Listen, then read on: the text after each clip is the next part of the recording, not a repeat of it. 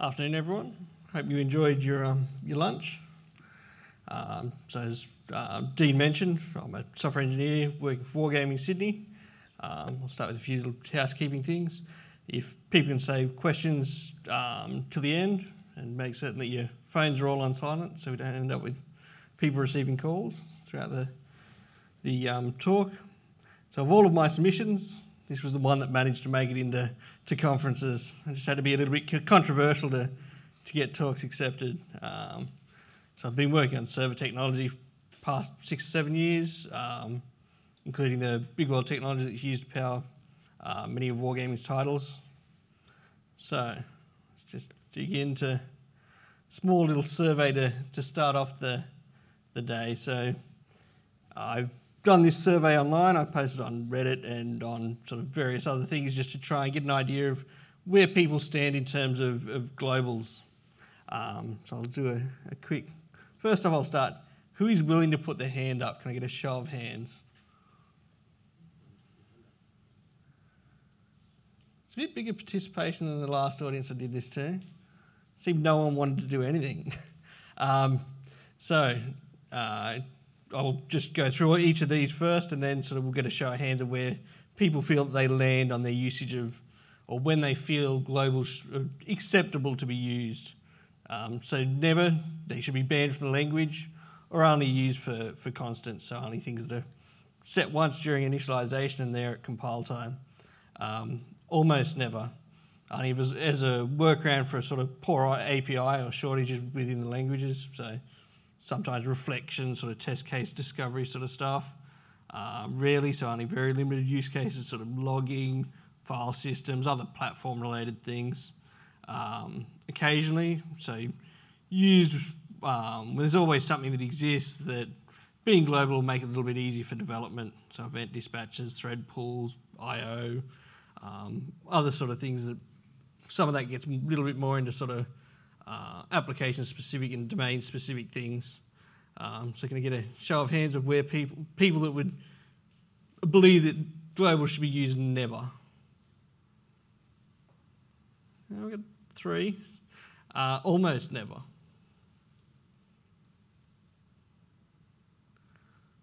It's even a smaller group. Rarely. Yeah, looking like we might get the majority in rarely. Occasionally. Yeah, I think they're really starting to win this with a bit on the occasional. I fall a little bit in between rarely and occasionally, I do. So out of the results that I get from doing this same online survey, we ended up with sort of a lot of rarely and a lot of occasionally, with sort of a bit smaller groups for the almost never and never. So very close to sort of the audience here. A little bit more in the almost never. So now I'll dig into a little bit what I work on. So that's primarily been game engines that has. So that's the goal of a game engine is to make it easier and more efficient to build games by focusing on the by allowing the game developers to focus on game-related concepts and not the technology that's surrounding it. During the time when I've been working with game engines, I've often noticed that many game engines have lots of global variables within them and other forms of globally accessible state. These global variables are often targeted towards game developers, not specifically the engine developers themselves. To me, sort of moving into that sort of thing with game development seemed very counterintuitive, as I was sort of the thought that global variables, if I see those are a big code smell and just something that's going to be fraught with issues, and if you design your software properly, you shouldn't have any global variables at all. But then when looking at the problems that the game developers had, global variables weren't even on the radar. They weren't even something that was impacting their development. In fact, they were being used to empower rapid development and prototyping for the game developers. This led me down the rabbit hole of exploring why this is the case and trying to define some boundaries and rules for when global variables might be acceptable. Well, so I'll get into a little bit of the agenda of the talk. So I'll go through sort of various different locations where globals are used. So globals are everywhere. You can't avoid them. You're probably already using them. Some of those you you should use, some of those you might be using, some of those are a little bit sort of dangerous usage. Other tools that people use in place of globals, so things like dependency injection, things like that, issues with globals, so initialization ordering and things like that, and then just some basic guidelines of if you're going to use a global, when you should use that global and what you should do before you sort of pull it in. And then just a little bit of time for questions at the end. Okay, so let's dig into why you're already using globals. So some of them are unavoidable. There's a committee that decided globals are going to exist in your life already. So let's take a look at some of those. So we've got C out, C error, C log. They're all globals. If you've written a Hello World application, you're probably using one of those. You've got locales that are stored, so you've got various different things where you can change this global state that sort of impacts things. Some of this is not nice when you don't realise that someone else is changing that state and everything's going wrong. So these are one of those globals that exist in the language that not always a fan of, but they're there. There's a committee that decided they're going to be there. We've got error code, which is a new thing in C++ 11. So the error categories, those need to be a global variable that's always accessible. So generic category, system category actually just return a reference. They do. And that reference is then used and stored within the error code. So for those to exist, they've got to be globally existing. And then get last error, and then again, that same error node that was just in the last slide, that's another global variable. It is. In order to use some of these functions that exist, some of them return things back through error node. So more global variables to deal with. Want to use futures. So some of this sort of, there's global state behind it that's backing it, even though you're not working directly with a global variable. But if you use, say, set value at thread exit, something needs to hold on to that till the thread exit. So there's global things there holding onto that, doing that operation once it's finished. You've got new things like the polymorphic allocators. So set default resource, you pass in a pointer to a memory resource that will be used for the default resource for PMR. And that's a global. Need to be a global if you're using it. And then let's get into some of these things where it's not the committee picking it, but it's sometimes sort of things that you would pick and things that you might want to pick to enable the developers working your code base to use. So sometimes why giving the guns to your developers can make their life a little bit easier. So we've all seen magic numbers. This is often that one of, yep, those globals always accepted. While pi, I'm pretty sure it exists in the standard, it's sort of just an example here of sort of defining a magic number so then you can reuse that elsewhere. Reflection. So you need a show of hands of people that use unit test frameworks within C++. That's most people. I would have it a guess that pretty much all of those unit test frameworks have some global variable behind them automatically registering test cases. They do. So within this, sort of I've tried to highlight the parts where the global variable exists. So we've sort of got this tests variable that exists that's global variable. When it picks up that sort of test case macro, it's going to add tests into that test case macro, into that global test state. There's a little bit of a hacky version of it to try and keep it small for a slide, but there are other things that need global state tracked. Logging. So some people end up creating a global logger that can be used from anywhere. So here's just an example of a global logger.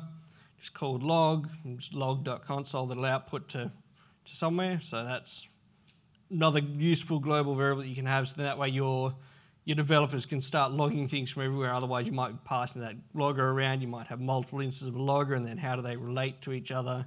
So again, it depends on the design of your application for how you want to do that logging, but using a global variable should be perfectly acceptable for doing that.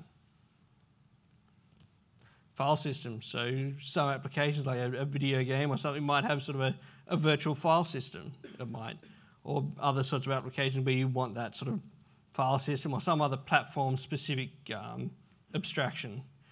And file system, when you look at it, that's global state. When you're storing something to a disk, it's pulling it back out. It's not quite in the memory, but it's in the disk that you're sort of reading and writing things. This is sort of a file system that you can access from anywhere, use it anywhere. The other nice thing about this is if I wanted to change raw file system to be some other type, if I'm referencing that global, I can change that type and recompile, and all of the code that's referencing that file system will just use that new type, which can be seen as a good thing or a bad thing depending on who you're talking to. Okay, so event dispatcher, so sort of the main loop sort of approach that some applications, some things that are long-lived applications, you want sort of a loop sitting there processing events. So those could be things like processing inputs from the user, processing inputs from the network. So this is just a small example of sort of an event dispatcher of processing. It's got two functions on the event dispatcher it does. So it's just got a wait for operation. This is one that's just going to wait for a specific length of time. The future in there will be completed. Post operation, which will just automatically complete those futures. With this future, just to simplify the design, it's not a SD future, it's a specifically designed future for this slide, where it will be completed and the completion callback will be called within the thread that the event dispatch is running on, which is the main thread. And also, with that, we can sort of use that, wait for 100 milliseconds, and then print message saying 100 milliseconds later. Then that same sort of thing you could use within coroutines, sort of wait for a specific thing and do a co-await whenever we might get coroutines or however they end up in the language and what they look like. But just sort of some of the possibilities that you can do if you've got that object that you can use from anywhere. Then you don't have to be worried about, oh, I've got to pass my main loop around here, there, and everywhere, or I've got to pause it here and then resume it somewhere over here, and sort of all of these other things where you've got to pass around that same state. Configuration variables, so you might just want some config options there that you can just tweak on and off. So either enable or disabling via the debugger, or so that's within the watches window within Visual Studio or within sort of GDB, tweaking those values depending on how you want to do it. If you've got a global variable, you can turn those off and on as you need or as you desire. You can also sort of hook up other things to do that at runtime also. Some of these, it does depend on what you're sort of wanting to expose, whether you really want that global or not. So be a bit careful with some config options like this, making them purely global. You can at the same time just make them a file local global if you want. You might want a global application. You might, so if you've got just an example, sort of a word processor or something like that. So you might have sort of some sort of auto save option that you want to trigger whenever you're about to do something that's a little bit dangerous, something that might break whatever the current state is or something like that. So if we've got sort of about to call some untrusted API, if we've got a global app, we can just global app, auto save. If we want to throw up a warning, yep, global app, throw up some warning. It depends on the sort of design of your application for how you might want to communicate those things. But a global application is sort of one of those designs that some people will use to try and sort of do that. It does end up a little bit like a God object if you're not careful, so something to watch out for. Reflected configuration, so you might sort of want sort of a config option that can be filled in at a init time or just post main, sort of reading for some config file or something else that you know you're not going to touch it before that's read. Again, that's one of those things with globals you might not know when it's initialized, but you need to design your code sort of around some of those assumptions if you do use globals. So be a little bit careful with some of this config stuff if you do have other globals that might depend on that config. So this is just a example config template class that you just specify your name and a string that could read from a file somewhere. So I've seen these sort of things used in a few different applications, and also not just config some command line arguments I've seen done in a similar sort of approach. Metrics are another thing that's very sort of similar pattern of just a value there that you just sort of got that global thing that'll be pushed out to something that's handling the metrics. Could be pushed out into another global object. Again, some of the design of these things, if you're really thinking about using a global for it, think about the dependencies in between them and the initialization order. So here's just an example of sort of packet lost, packet resent, incrementing and decrementing some of those. Another common use that I've seen with globals is profilers. So sometimes you want sort of to be able to do intrusive profiling, so adding sort of a little markup of start and end of a function, and you don't want to sort of be passing that profiler around and then only sort of enable it when you're actually needing to use it. So if you've got a global profiler, then you've got sort of that global state there, the global function to sort of start and end those scopes. So with this profile, it's got a begin function and end function that you call to start and end of a scope, and then sort of just a profile scope in here that you pass in a string, and that'll be stored in there. It's not the most efficient profiler design here, but just an example of sort of showing how that that sort of global profiler can be useful to developers to work with. Shared libraries. So often with a shared library, you only have one instance of that shared library loaded. There is some ways of loading them multiple times, but not something very common. So you might want to just put that in a global and then have it sort of loaded at runtime, loaded during that static init time, and then closed at the end of that and load those symbols up.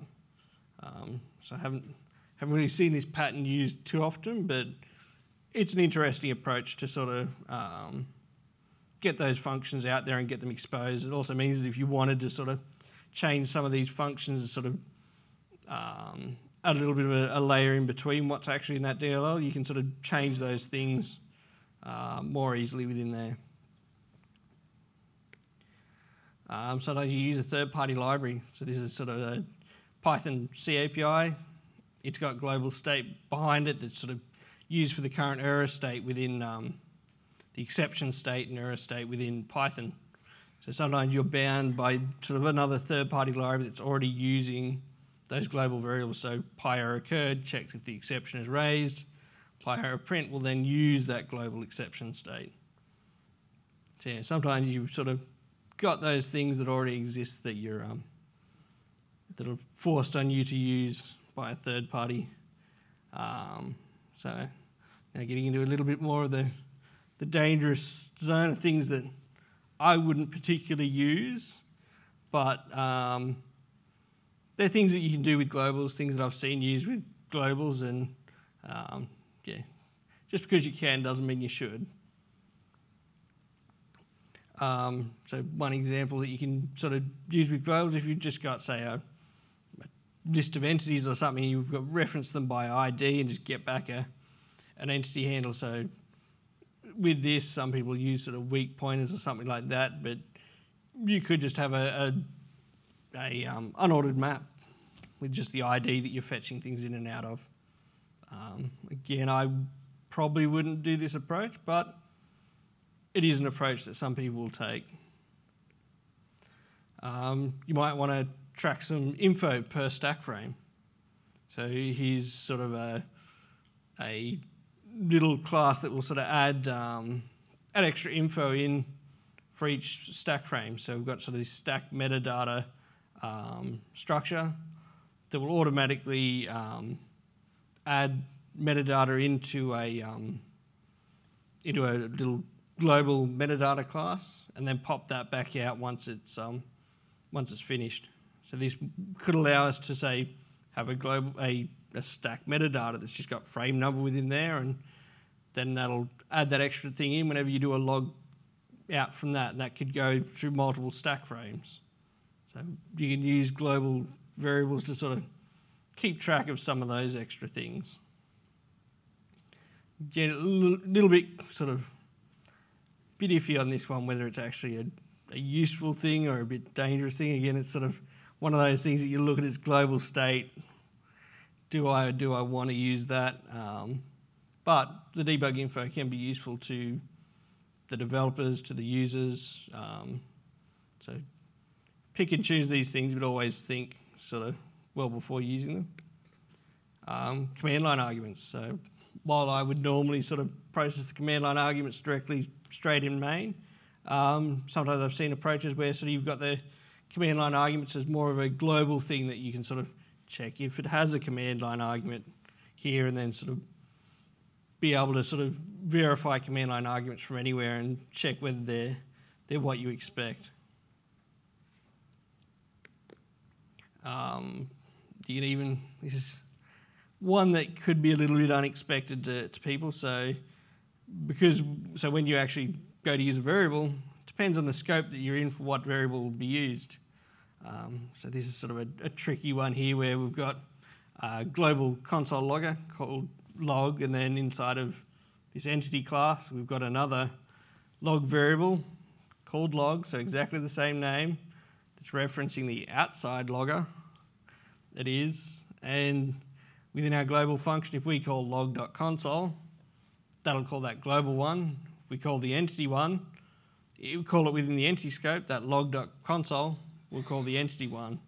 So they're two, the code looks the same inside of the function, but you're ending up with different scopes where that's called.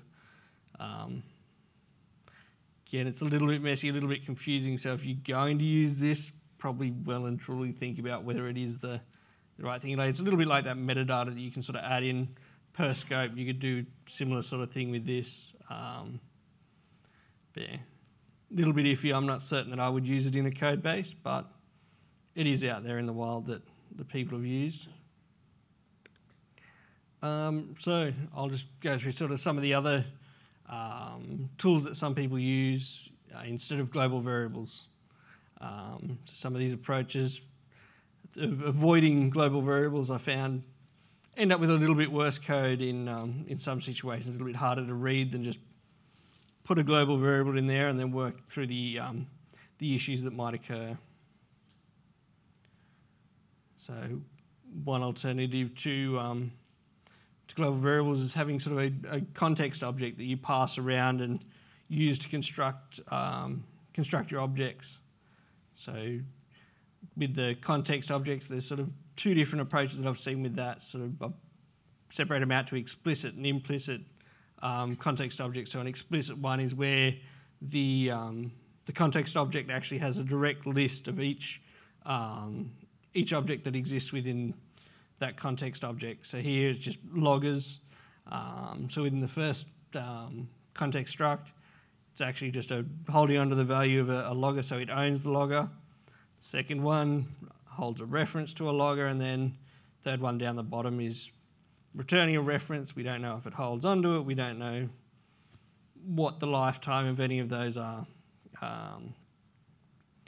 So one of the things with this approach compared to globals is that the lifetime of the references can outlive the lifetime of the members if they're not using a shared pointer or something to ensure that that object exists, and that includes the context itself. So the context might go out of scope, or the logger might go out of scope.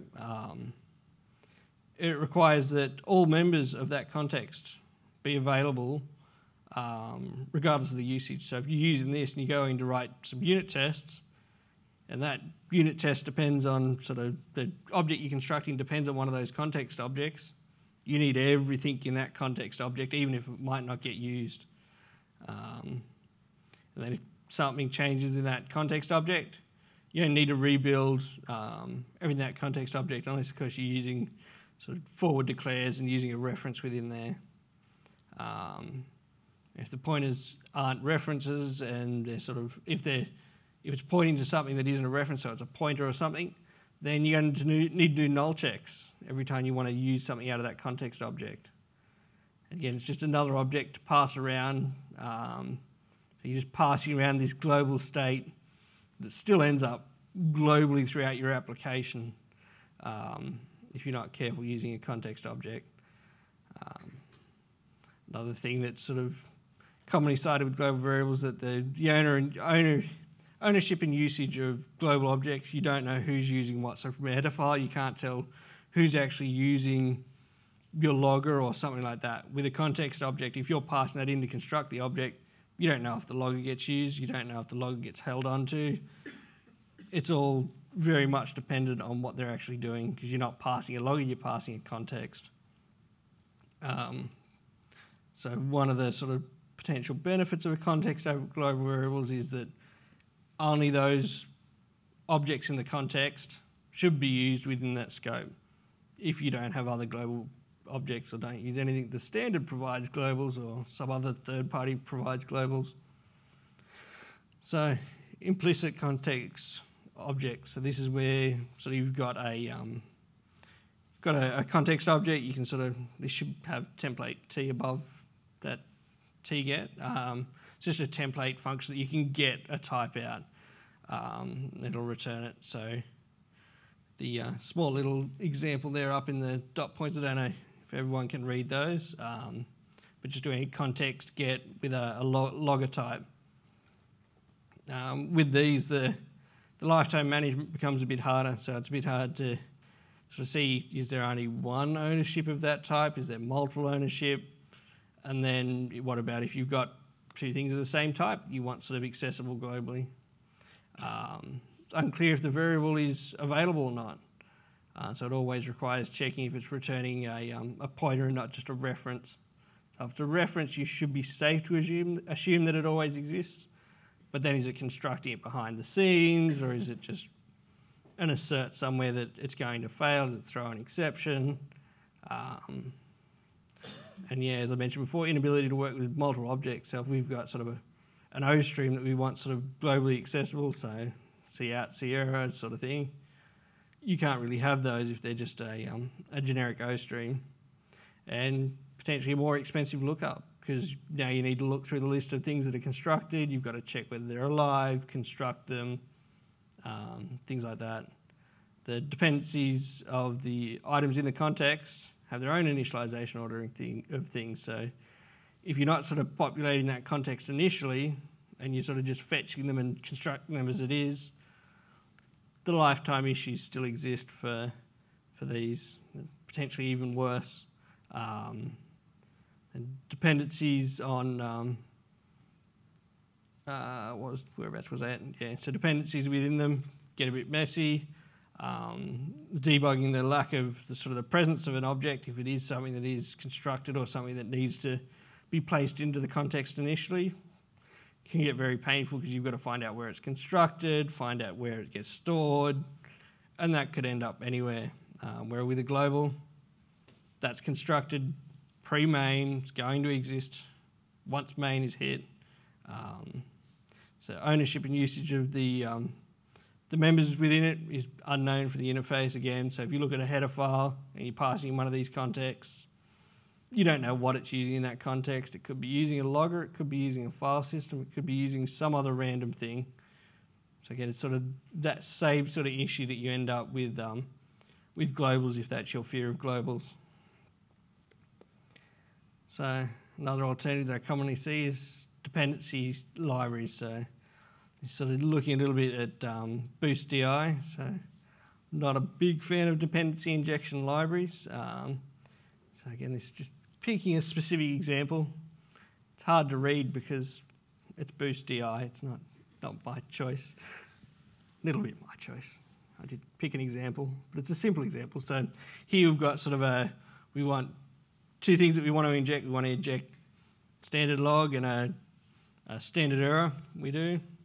So because those are the same type that we want to inject an O stream, we need to actually create a global variable to name those things. So we end up with global variables for those.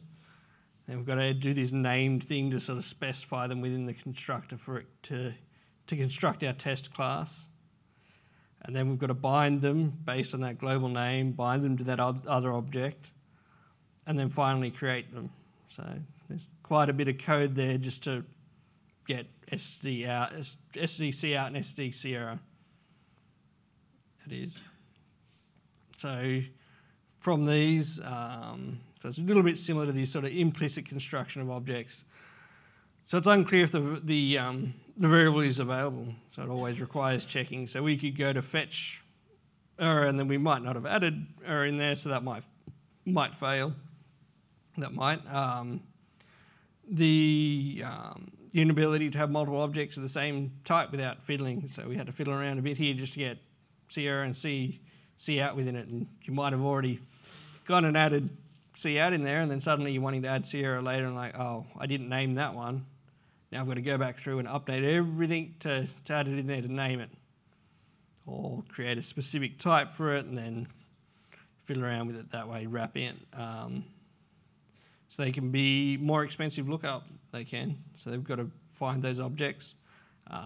Dependency of items within dependency injection libraries can also have their own initialization ordering issues. The syntax I find quite awful and hard to read. It's another object to pass around, depending on how you use the dependency injection library. Some people will try and do it all within main and then sort of worry about it later or within specific areas. So the ownership and usage of members is unknown from the interface. It is, so it's not always clear from those. And sometimes the dependency injection library initialization can be a little bit easier because you've got those dependencies there that you're passing into each thing as you construct it. But that depends on how you use the dependency injection library. And then another, not quite an alternative, but sort of something along a similar vein, singletons. So company decided that, yeah, singletons are much worse than global variables, but sometimes a singleton might be a little bit better than a global variable in some situations. Rarely, but they do exist. So you might just want a specific console logger, so you don't have multiple consoles, and you want to just explicitly log to that console. Console being sort of, say, SD out or something like that, or more specific where you've got sort of only a specific console. So if you're going to use a singleton, be absolutely certain that it will never have another one that exists. So one of the benefits of a singleton is that it enforces that only one item exists. There's no room for conflict or duplication of that same object. It's strongly enforcing that type as the one being used. One of the things that if you're going to use a singleton, ensure that it can't be moved, copied, constructed multiple times. Otherwise it defeats the purpose of constructing one. So don't have a singleton that is also the ability to construct it and move it and copy it elsewhere, because that's not going to be fun for anyone to go through. Okay, so let's go through some of the issues with globals. So it's not all rainbows and lollipops. There is some issues that exist with globals, and there is some solutions to some of those issues and some little approaches to help work around some of the problems. It is. So one of the issues with global variables that's often cited is locality reasoning. So within this block of code, we've just got an object that we're accessing, socket, calling connect on it. Within this, can anyone tell me where socket lives? With locality reasoning, if we ban globals, does it change that? No, because it could be on the stack, it could be inside of object, it could be a global, it could be a reference to any one of those other locations. So look at a variable, you don't know where it lives. If you want to if you're concerned about sort of locality reasoning and things like that, then I'd recommend using naming conventions to sort of make it clear what is a global, what is local variable, what's argument passed in, what's something that's living on the stack, and then also sort of whether it's a reference to something else or whether it's where it actually lives, if the lifetime of it is important. So other solutions to that might be sort of taking advantage of the IDE, and some of those will have sort of little mouse over and it'll tell you where it is, or it'll have a different sort of highlighting depending on where it actually lives. So, locality reasoning, I don't think it's a good excuse to say no globals. namespace conflicts. So namespace conflicts can exist with everything. They're not just specific to global. So here, got two files. One of them has a global integer named global, and then a function just named func. Both of them are defining a body for that function. So all symbols can cause conflicts within. So if you've got a function, a member function, a class, like all of these things can have conflicts if you're looking at names. So global variables, they're not unique in this. I recommend to avoid this. You should generally try and put everything within a namespace. So then you've got the name is unique to that namespace. A little bit of an exception to that is when you're using sort of extern C, and then if we were to put these two things in two different namespaces, extern C, they would still be the same object. So in order to work around that, you might need to prefix the variables based on what it is, but hopefully you don't have to deal with any code that's extern C. Initialization ordering. So one of those things that's commonly cited is the initialization ordering fiasco. So we've got two global variables. One of them depends on the other. The order of that initialization depends on the translation unit that it's in, so the CPP file. So the order in between different CPP files, none of that can be randomly one than the other. But within one translation unit, everything that's in that translation unit will be initialized from top to bottom. It will. So if we've got say a logger and a file system, they might be in different header files that we sort of define the extern for those two variables. But if you put that all in one global's CPP file, you can initialize the file system, ensure that it's initialized first, then the logger, and then put that dependency in there for the logger. So yeah, trying to keep all the initialization together within one CPP file is what I would recommend. And yeah, avoid using globals inside of other things that might become globals at some point. So if it's going to be something that has a chance of being a global anywhere, then don't use globals within it. Try and have it something that you sort of inject that dependency via the constructor. Concurrency. So this is one of those other things that is, with a global, it does become a little bit unclear for whether it's going to be thread safe or not. So concurrency issues will exist regardless of the shared state and how it's shared. Global variables do make it a little bit easier to share that state, because once it's global, if someone's using a different thread, they can access it. You're not restricting them on anything. So it's one of the dangers there. One of the things that you can rely on is that globals will be safer threads. So a global should exist prior to the thread starting. So they should be initialized before main. They should already exist, and then globals will not be destroyed before the end of your thread. So that lifetime issue when you're passing sort of something into a thread and when it's destroyed can get a little bit hairy if you're just using a standard variable or a reference to another variable.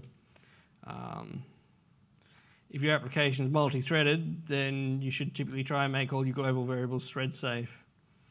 Or if you're only expecting the global to be used from a single thread, then add the necessary checks to ensure that it is.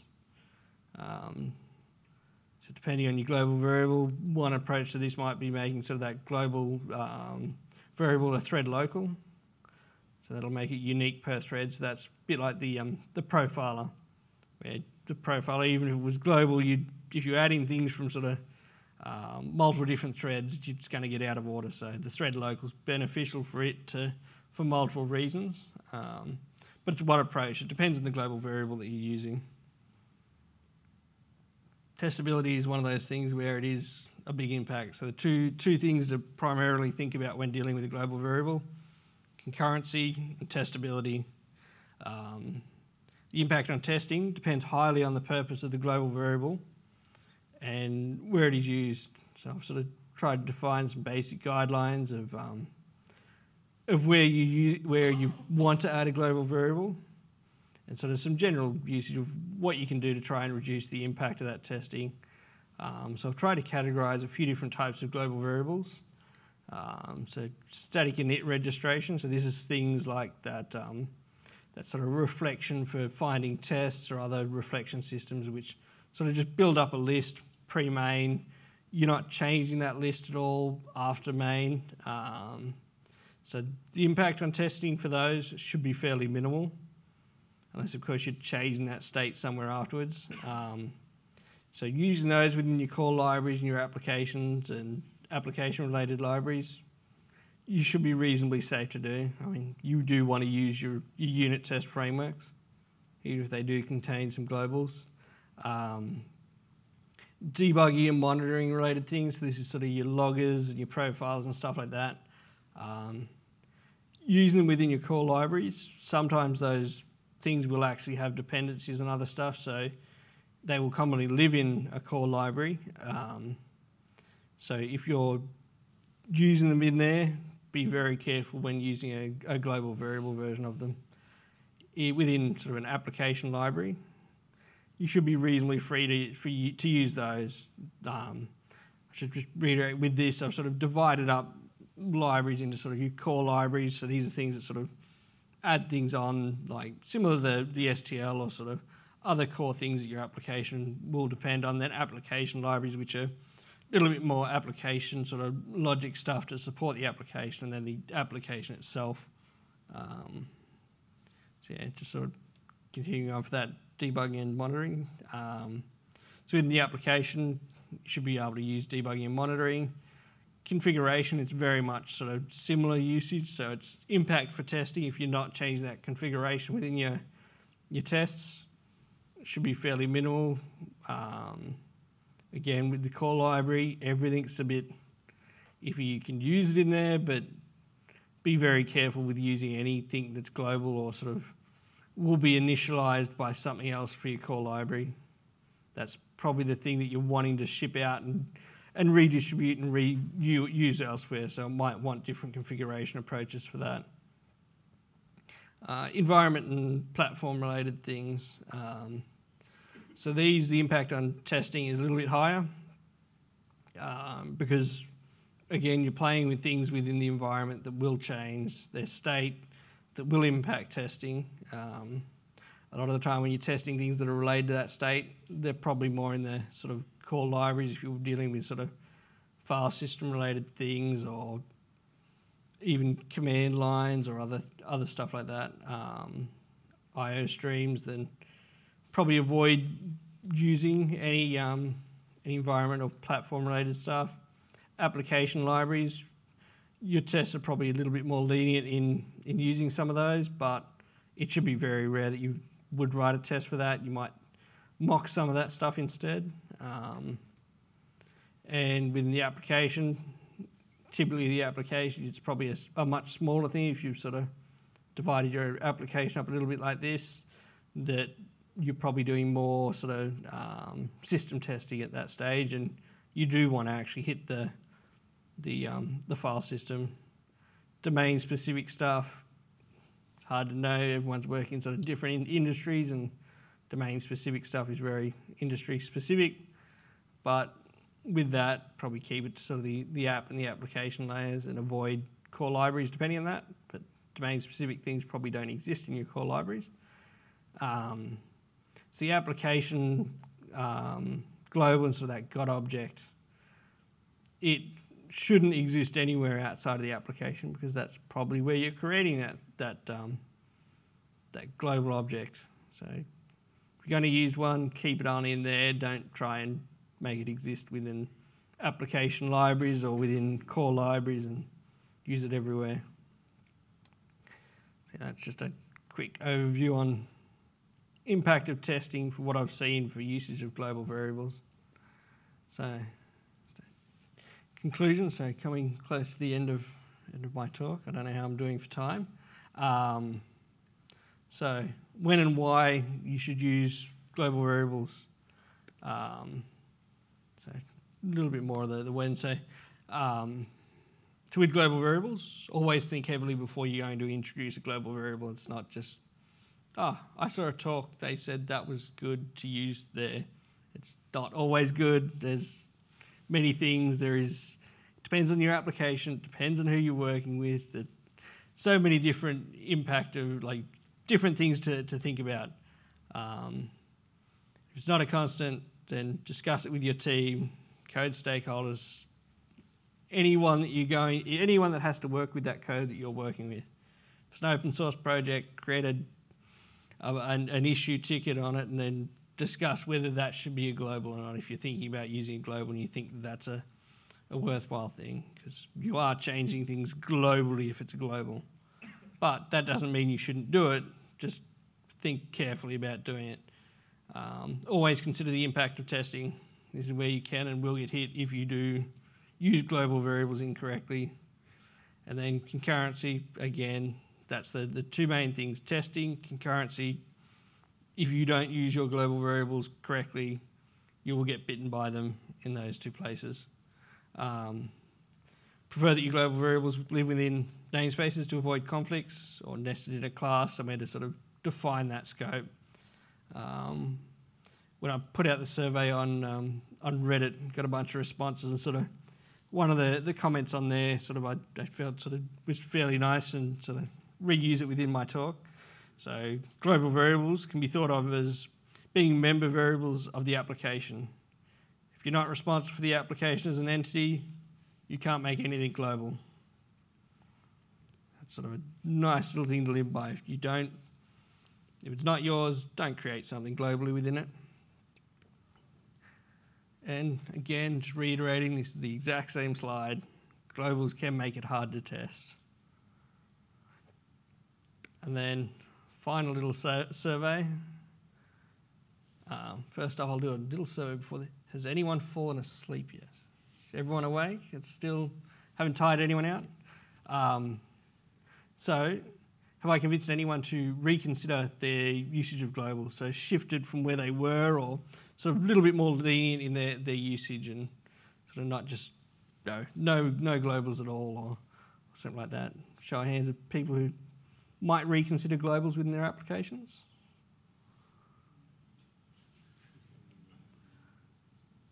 Is anyone willing to put their hands up for anything? Well, we just got no. Still some liveliness in the audience, just no one that's shifted. Bit disappointed, that was my goal, to shift at least a few people. So, that's the end of my talk. Is there any questions?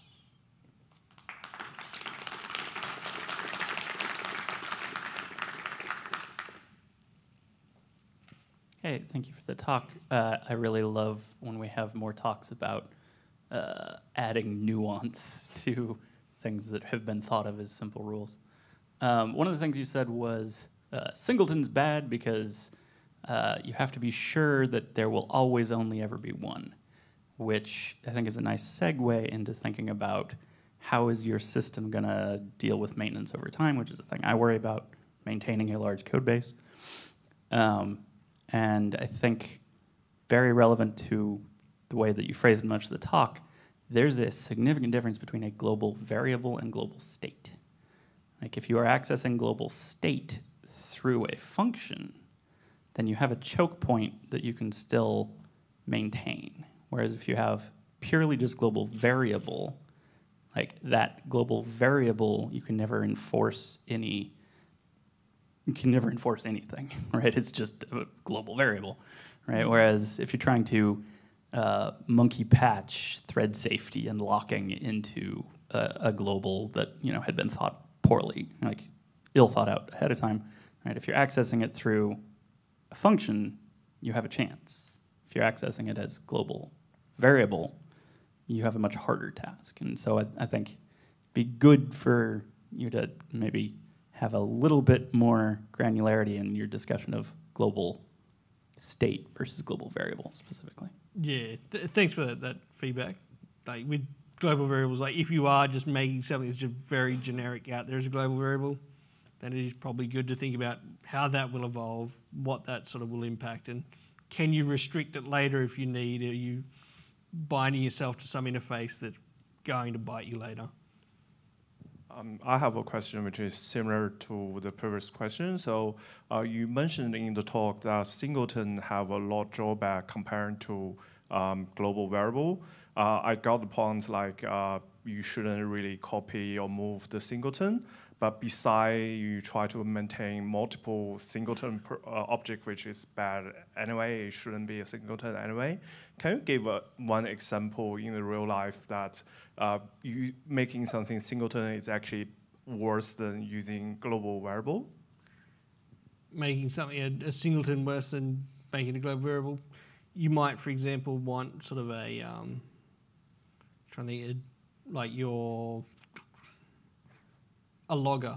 So if you've got a logger, you might want sort of something that's sort of able to log data, and that logger you might sort of specify a file into something, and if you might have most of the application that wants to log out to sort of one specific location. So you just I'll make a singleton logger, everything can log into that, but what you might find is that then I want to actually do a little tweak for that logger, and I want this area not to use the global logger, to use another logger, and then sort of have little tweaks in that. That way you've sort of got that ability to create multiple loggers, even if your main one, which could have been a singleton, is only used. So the main one that could have been a singleton, if it's a global, you can still use that same type elsewhere. So it's mainly that type, if it's a singleton, shouldn't be used anywhere else.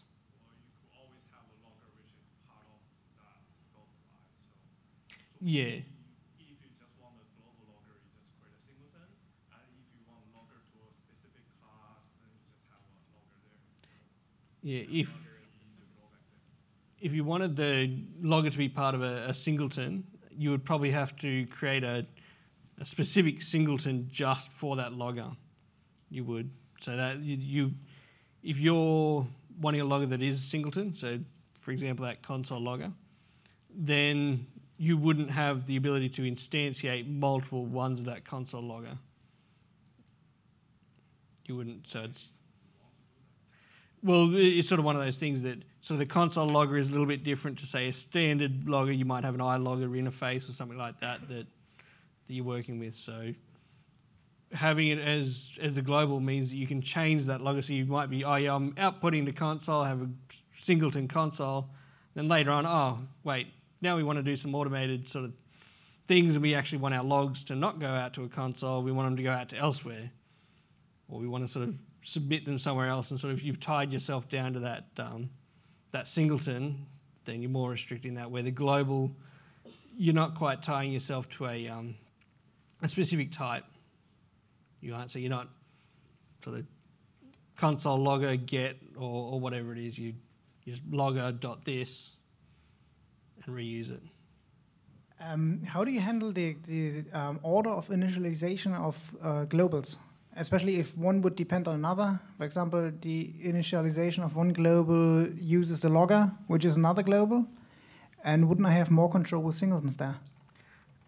So with singletons, again, it depends on how you're actually designing those singletons. So if the singleton is actually something where you initialize it as soon as your first use of that singleton is, the control about the order of those initialization all depends on which one gets called first. But if it's actually sort of a singleton that's backed by a global variable, then the initialization depends on the translation unit those are created in. Sort of in order to resolve some of the initialization orders with global variables, I recommend just create a single file that has all of your global variables in it. And that way you've got defined order of this will be initialized here, this will be initialized here later. Just one after the other, you've got those dependencies that you inject. Your list of globals hopefully won't be that big that that file looks too awful, but it will give you that control over when things are initialized. And it should hopefully make you think twice when you're adding a global variable in. Am I adding this thing into this list for a good reason? I haven't run into this issue myself, but I just wondered if you wanted to comment on the global's impact on application startup time. Yeah, so I haven't actually ran into that too much of an issue, but it is definitely something that can impact the startup time and can make it a little bit unclear. Is it actually starting? What's it doing? Depending on the sort of platform that you're working with. But hopefully within a global variable, it's not something that needs a lot of processing and initialization that it is going to impact startup time. If it is, then probably need to think about some sort of different approach to it. So I was wondering, did you consider with globals the potential impact on performance? I mean, I believe you can use global as a micro-optimization to avoid one potential pointer chasing, because you know at compile time, well, at link time, what address your global is going to be at. Yeah, so that is one of the benefits, that when you are using that global variable, that where it lives is known, and you also don't end up sort of growing these objects trying to pass around, say, a logger from one to the next, and everything's holding onto its own logger and every object gets larger and larger. So that way with globals you do get a bit of that optimization, but I don't think you should be picking globals specifically for optimization, but it is one of the benefits that you can get out of it. Thanks for your talk. Are you aware of the CPP core guidelines that are currently being evolved? Yep, yeah, I've looked at those. I haven't looked at them specifically relating to globals. Okay, with regards to globals, it says avoid using non-const globals. And with regards to singletons, it just outright says avoid using singletons. In my experience, singletons can be quite tricky. I've had a circular instantiation of classes through singletons which call other singletons, and it just gets a real mess. Yeah, singletons do get a little bit like that. That's where, with the globals, when you've got sort of this single file, that dependency should be a little bit more clear. I would say that if you're forced to use globals, you should use data hiding. That enables you to put everything through an interface, which means you are sure who is calling it. If it's a naked variable, it's very easy not to know who's using it. Yeah, I didn't quite cover in this. So with this, to say with this example, that logger could be an iLogger reference, and then you could have within the global CVP the actual instance of that global being console logger or whatever it is, that then points to the reference of that logger. So that way you've got that interface there you're working with, and not the actual implementation. You express concerns around lifetime of objects. One of the other things the core guidelines does refer to is making it a lot of use of unique pointer and shared pointer, and only using those for passing around ownership and lifetime issues. Any other use should be a raw pointer or a reference. So if you're following those guidelines, then if you see a pointer or a reference, then you can just use the object. Yeah, with a pointer, you still need to check whether that's actually a valid pointer or not. A reference, you can assume that you should be able to use it. But then you do get some, depending on the code base that you're in, someone where it's stored a reference to a variable within a member. Standard library unique pointer and standard library shared pointer are two facilities offered which replaced auto pointer in C++11. Yeah, so the recommendation is to use those for lifetime control. Yeah, so using those for lifetime is useful, but if you, for example, were wanting to have a logger and you're wanting to sort of keep that logger alive for sort of the entire lifetime that anything might be using that logger, you're then, a unique pointer is probably not sort of the best thing for that. It isn't, so you're probably looking at a shared pointer for that, because you do want to sort of ensure that it's alive. Then every time you're constructing something that might use a logger, you're having to sort of increment the count of that sort of logger. You've got everything's holding onto an instance of that logger. Where with a global variable, you can be ensured, like you can certain that that is going to exist, as long as you're not trying to use it within something else that's a global, but it exists for that lifetime. There are still issues with teardown after main exits, where certain objects may still be alive and call into the globals that are now defunct. So it's still not a golden bullet or silver bullet to solve those problems. With the destruction of the objects within here, so for this example here, the order of construction is sort of top down, and then destructions bottom up. So that will be absolutely certain within that specific translation unit. So that way you've got that clear control. It's like looking at a globals file like this is essentially your pre-main list of things being constructed. Yeah, if we're gonna talk about the horrible domain of post-main, there's some excellent talks from CPPCon last month that talk about before main and also after main. I think Matt Godbold and Greg Falcon both did those. Definitely try to check those out. The big warning on that topic, I think, is any unjoined threads are still running at the point that main has exited, and all of your global variables are being destructed. So if you have non-const expr things, or things that have a non-trivial destructor, they will be destroyed. And any non-joined thread is still merrily chugging along until you get to the very end of all of those destructors. So if you have a thread that's, say, answering network requests and storing things to, your database, that is a recipe for super, super, super badness. There's at least an hour's worth of talk that could be given, because it was given recently, on initialization and destruction issues for globals, and I would recommend everyone tread carefully on that space. I've been trying to think about how to put this as a question.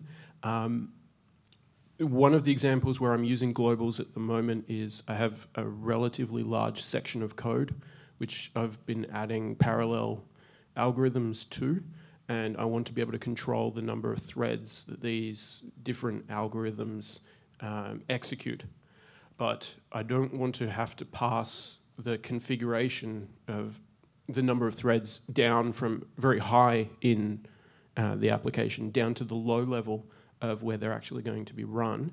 And maybe in the future I want to switch to a different system like OpenMP, which would mean a different method for configuring the threads. So I have global variables that allow you to set the limits on the threads high up in the code and then be read low down in the code without passing through all the signatures. And I guess my question is, did I give up too early in going to threads? Is there a better way for me to be doing this? Or is this, do people feel that I've done something appropriate in this particular case? With that, it's hard to know the specifics of what you actually got there, and sort of, it is very case by case. Again, what is the impact of that? So if you've got that variable there and you're tweaking it at runtime, someone might tweak it in one unit test and then sort of change it in another. So those are the sort of things that you need to be aware of with that. So it's going to depend on the code. If it's something in isolation that you're really just doing that more potentially as a constant sort of thing, if this is just a constant maximum number of threads that is running, then that's probably not too bad of an issue there. So it is case by case for that, and sort of it also depends on what's the impact of trying to work around that issue. If you spend too much time working around that issue, you potentially just creating another issue elsewhere or slowing down something else that you could be working on. So you had an example at some point between different files and name collisions. And I was wondering why not give those variables static linkage, which leads to another thing. Isn't there a big difference between local global variables, like static linkage, which are limited to the current translation unit, compared to the ones that are external and accessible through the world program? Like, it seems much easier to reason about a global which is guaranteed to be only ever used in the current translation unit, as opposed to one that could be accessed from anywhere. Yeah, so using static or anonymous namespaces to make that actually a local sort of global variable to that translation unit is probably sort of the way you'd go for this if that global variable isn't used outside of there. The example, even though it's sort of got just a .cpp there, the example sort of meant to also be there's a header file there that you're working with that that sort of variable with, and that it is more globally accessible, and you do have that name collision. Same with a function for this example, if it was only using that file, if you've got a global variable that isn't really global but is really just file global, then anonymous namespace or sort of a static variable will do. But when you're hitting that sort of thing, probably consider whether it should just be in the class itself, depending on what the variable is that you're working with.